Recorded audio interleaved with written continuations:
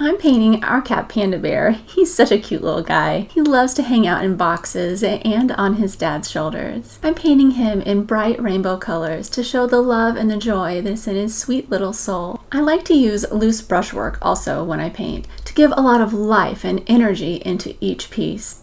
I use my intuition when I'm choosing the colors, and so I really think about what I feel emotionally at each point of adding the paint to the canvas. In this section I'm using blue because I want to add more depth to this area of his fur, which is normally colored black. I call my painting style Visionary Impressionism because it's kind of like Impressionism 2.0. So I use a lot of the same brushwork style that the classical Impressionists did, but change the colors.